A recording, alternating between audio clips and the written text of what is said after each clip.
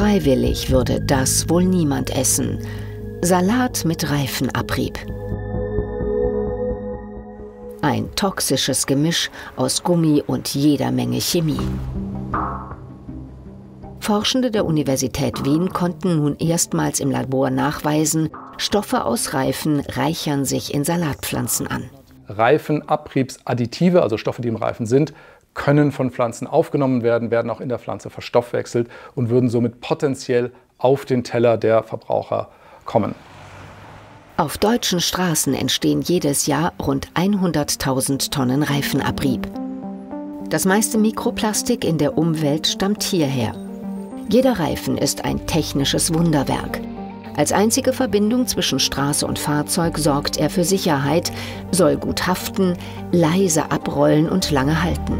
Dazu werden ihm hunderte Chemikalien zugesetzt.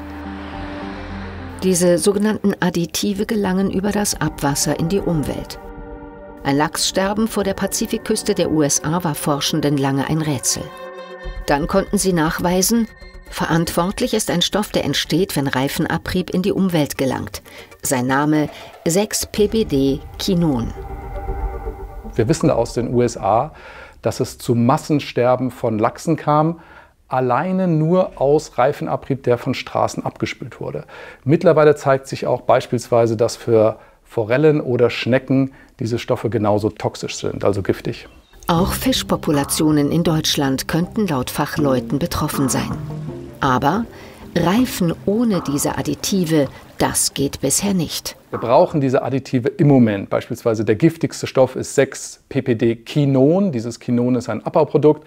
Man braucht das 6-PPD im Reifen, um ihn zu stabilisieren, um ihn gegen die Oxidation, gegen die Alterung zu schützen. Man kann den Stoff im Moment noch nicht einfach rausnehmen. Nicht auszuschließen, dass der Stoff auch auf andere Tiere und den Menschen toxisch wirkt. Richtig untersucht wurde das bislang noch nicht. Das Team um Thilo Hofmann war alarmiert. Es wollte herausfinden, ob Reifenadditive auch in die menschliche Nahrungskette gelangen können. Dazu gaben sie jungen Salatpflänzchen 14 Tage lang Chemikalien aus Reifenabrieb ins Gießwasser. 4 der häufigsten Zusätze und das Abbauprodukt 6-PPD-Kinon, den Fischkiller. In einem zweiten Test gaben sie Abrieb als Feststoff zu den Pflanzen ins Wasser. Die Analyse im Massenspektrometer zeigte, bei beiden Versuchen bauten die Pflanzen die Stoffe in ihre Zellstruktur ein. Alle 5 Stoffe, die wir untersucht haben, wurden aufgenommen, in der Pflanze transportiert und auch mit dem Stoffwechsel der Pflanze metabolisiert. Weitere Untersuchungen sollen zeigen, ob die Giftstoffe auch unter realen Bedingungen außerhalb des Labors im Salat landen. Wir machen jetzt aktuelle Studien, die untersuchen, ob auch wenn man Reifenabrieb auf einen natürlichen Boden gibt, dann höhere Konzentrationen in der Pflanze enthalten sind. Klar ist, kein Straßenverkehr ohne Abrieb. Daran wird sich wohl auch in Zukunft nichts ändern. Und Reifenüberreste können auf verschiedenen Wegen die Nahrungskette erreichen. Ein großer Teil der Partikel wird über die Kanalisation weggeschwemmt. Innerstädtisches Abwasser wird in der Regel in Kläranlagen zwar gereinigt, die Reifenpartikel landen aber im Klärschlamm. Der enthält viel Phosphor und wird daher in vielen Ländern zur Düngung eingesetzt, etwa in Deutschland, Österreich, den USA und Kanada.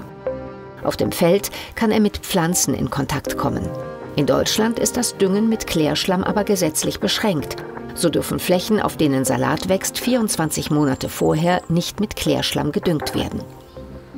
Außerhalb von Innenstädten gelangt das Wasser von der Straße meist über die Kanalisation direkt in Flüsse und Seen, ungereinigt. Eine Arbeitsgruppe der TU Berlin hat deshalb untersucht, ob sich Reifenabrieb direkt im Gully herausfiltern lässt. Daniel Fenkhaus hat dazu Straßen gekehrt, den Staub samt Abrieb gesammelt und dann mit diversen Filtersystemen experimentiert.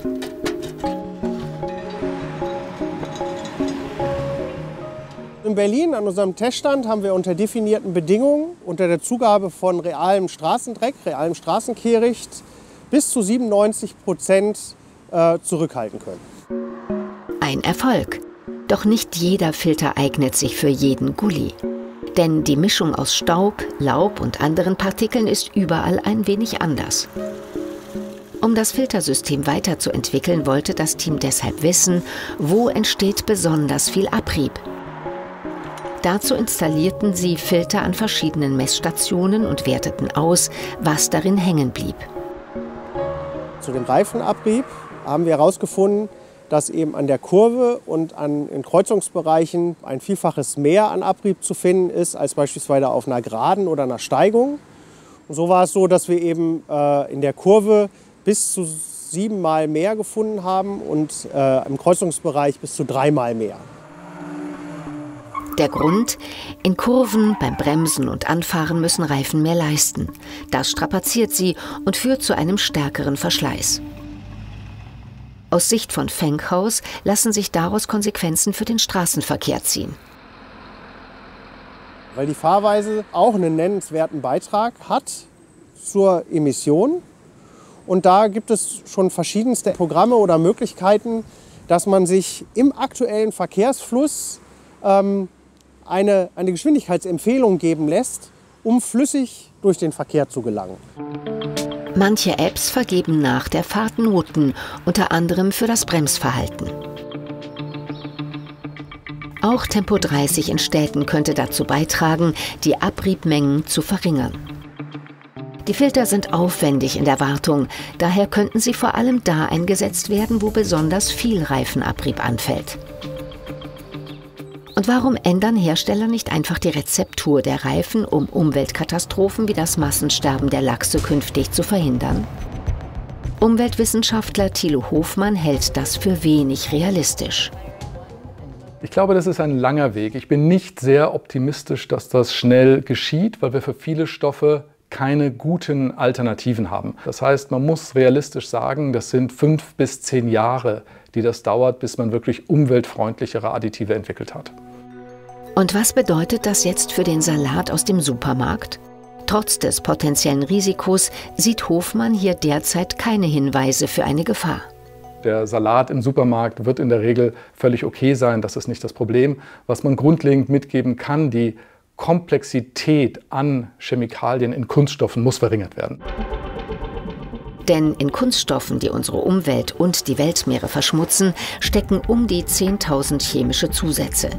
Ihre Wirkungen müssen besser untersucht und ihr Einsatz dann gezielt reduziert werden. Reifenabrieb ist ein Teil des Problems. Immerhin, voraussichtlich ab dem Jahr 2026 müssen Reifenhersteller in Europa erstmals Höchstgrenzen für Abrieb einhalten.